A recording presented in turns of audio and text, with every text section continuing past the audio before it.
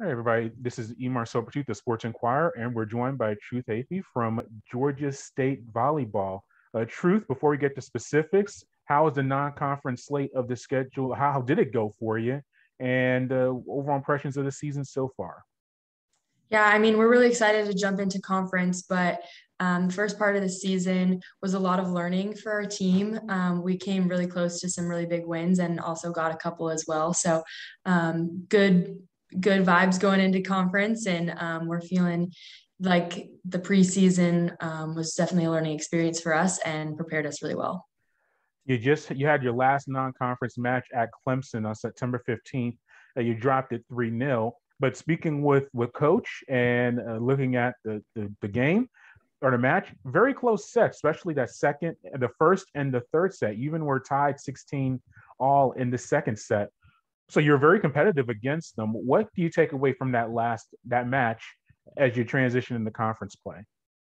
Definitely that we can compete with some pretty good teams. I mean, we had a few things that we learned from that we kind of touched up in practice this last week, and I think it really set us up to.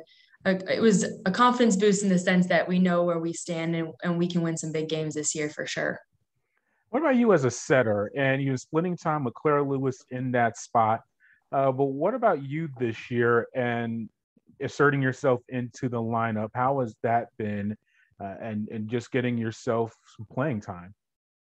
I mean, every day is a battle in practice just because we have some very competitive players on this team. So it is just a lot of hard work for everyone in every position. So that's great. It makes the competitive atmosphere for sure. But it's also great being able to be out on the court and play with my team.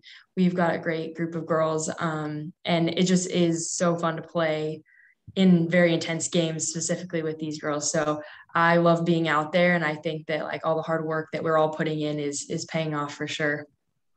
And how do you do that? You work in a rotation. You're splitting time with a teammate, but you're as a setter. You have to have everyone. You're like the pilot, I always say, or the center of the offense and defense as well. How is that for you? Just putting yourself into the lineup and working with all of your fellow teammates. Yeah, I think the connections that you can build with your teammates is really crucial, especially when you get on the court in some of those more intense situations. So being a leader out there and being able to kind of run the offense and things like that is very important, especially in the setter position and with every lineup that gets put in. I mean, we've had some injuries and some people that have stepped up, and just knowing that you can trust the people that you're playing with and that everyone here is putting in the work is really important, especially as a setter, because then you can kind of build off of that in close matches. And you mentioned you're excited to get into conference play. You're facing Monroe this weekend and Louisiana as well. You didn't see him last year. You're unfamiliar with them. And talking to Sally, this is kind of the same deal. How do you prepare for an opponent that you have not seen in a very long time, even though it is in the conference? Yeah, I think just doing your due diligence in looking up what they've got on their team on their side of the court, and kind of how teams this season have already played them, going over a scouting report, and then also just focusing on our side of the net and just staying true to who we are as a team and our strengths as well, and just putting the best foot forward that we can up against any opponent, whether we've seen them and know them or if they're brand new. You transferred into the program 2 years ago from Irvine Valley College, and you're not from the state of Georgia, which is always unique for a program that has a lot of Georgians in it. What was that like for you playing in junior college and transferring into Georgia State? And do you think that experience helped you prepare for play in the Sun Belt Conference?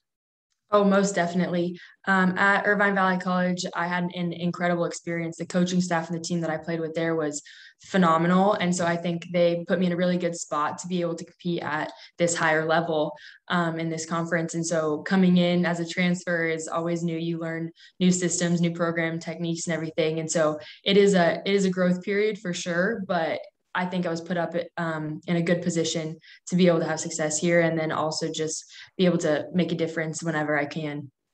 And you transferred during the pandemic. What was that experience like for you? Did you even, I don't know what your calendar was, but did you at least get an on-campus visit, or at least how was that process for you coming into the program because that was, I said, in the middle of the pandemic last year.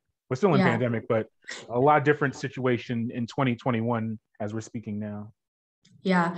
Well, I actually lucked out. I did get to do an on-campus visit a couple weeks before the pandemic kind of shut everything down. So that was nice. I did get to come out and meet the team and the coaching staff and kind of just see what Atlanta was like. But the whole recruiting process and making trips out here for summer ball and just being able to play during preseason and whatnot, it was definitely a challenge. And a different look last year as a season for me coming in here, not really having the full effect of what it was going to be like playing volleyball here. How is it this year now?